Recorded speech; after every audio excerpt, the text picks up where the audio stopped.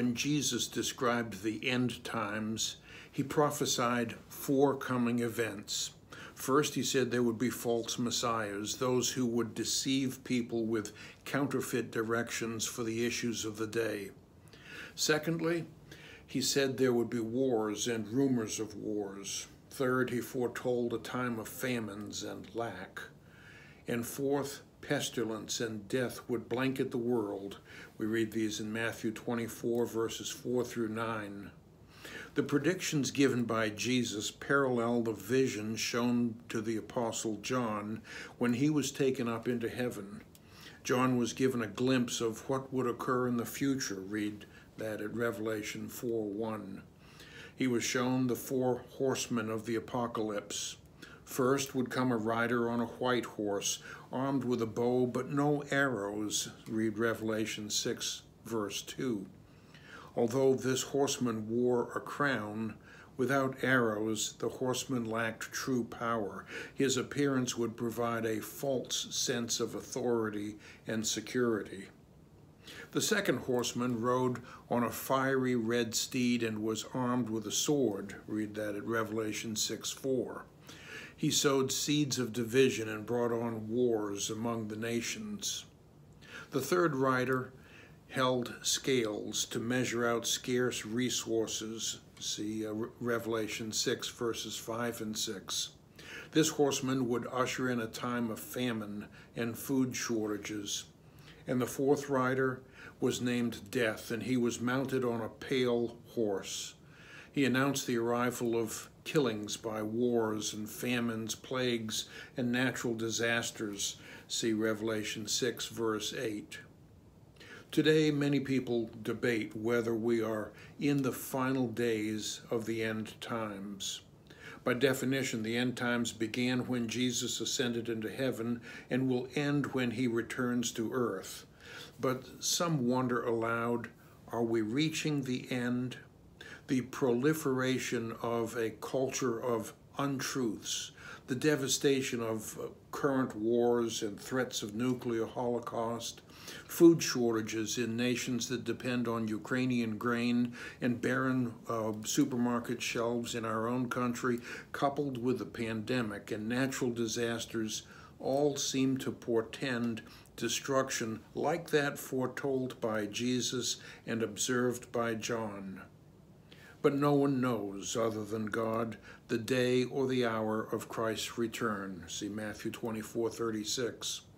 And prophecies tend to be filled in multiple layers. This may simply be a precursor to the end, but the conditions foretold by Jesus and foreseen by John, whether they are upon us now or are coming at some future point, are forces that will challenge even the most devout among us.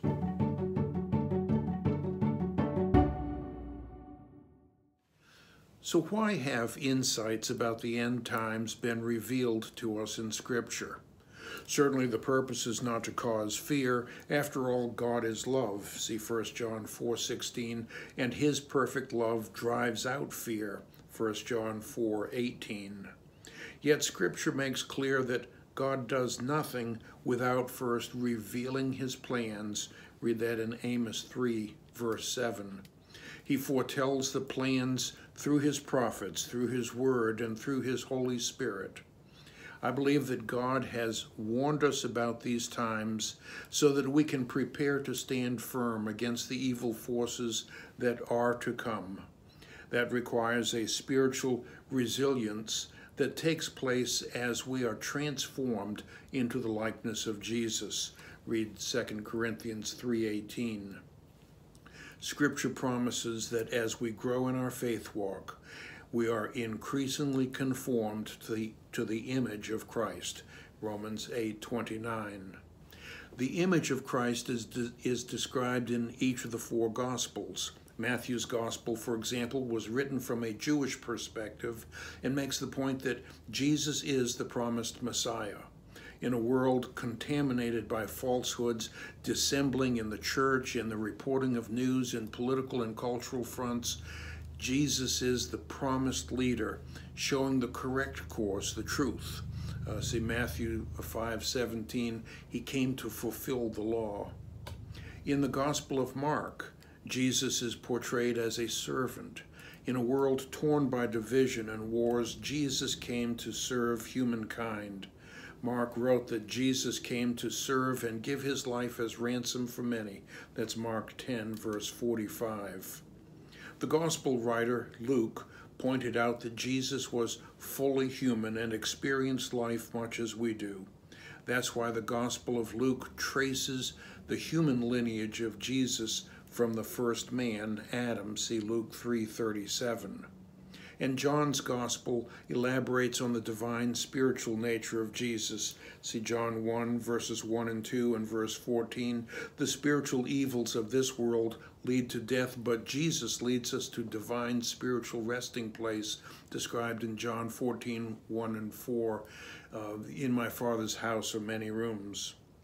Interestingly, when the prophet Ezekiel was shown the throne room of God, he saw the faces of heavenly creatures surrounding God's presence.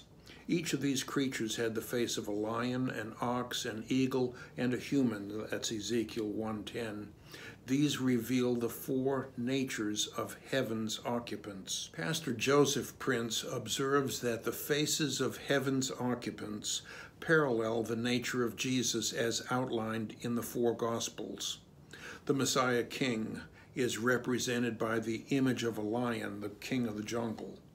The nature of a servant is shown by the face of an ox, a beast of burden serving mankind. The face of the eagle symbolizes Christ's divine spiritual nature soaring high in the heavens, and the face of man represents the humanity of Jesus. As we grow in Christ, we take on his characteristics. We are led in truth, following the example of the Lion, King of Judah. We take on the nature of a servant working for others, like the ox. We live subject to the frailties of mankind, but soar like eagles above the fray when we rely on the Lord for our strength and heed the leading of the Holy Spirit for our direction. Growing in the nature of Jesus prepares us to overcome the deadly forces of evil that are lurking in this world today. Moreover, growing in the attributes of Christ clothes us with characteristics of heaven's occupants. These have been described as the four faces of Jesus.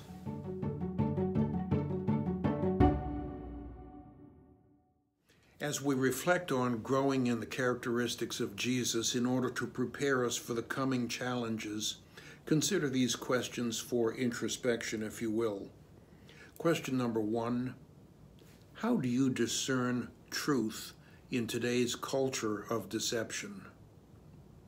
And question number 2, how are you helping others with Christ-like service? And question number 3, how are you growing in spiritual strength? The rigors of the end times are coming and may even be upon us today, but we have been equipped with the example of Jesus to prepare us for facing the challenges of the coming time. Scripture promises freedom as we are transformed into the image of Jesus. See, for example, 2 Corinthians 3:18. Oh, to be sure, we will encounter evil forces, but as we take on the facets of Jesus, we are better prepared to handle the promised hostilities of this world. God has pulled back the curtain of time in order to forewarn us of coming challenges. But he has also provided us with opportunities to grow in Christ-like character so that we are not overcome by the events of the day. With Jesus as our model, we can face the future with confidence and peace.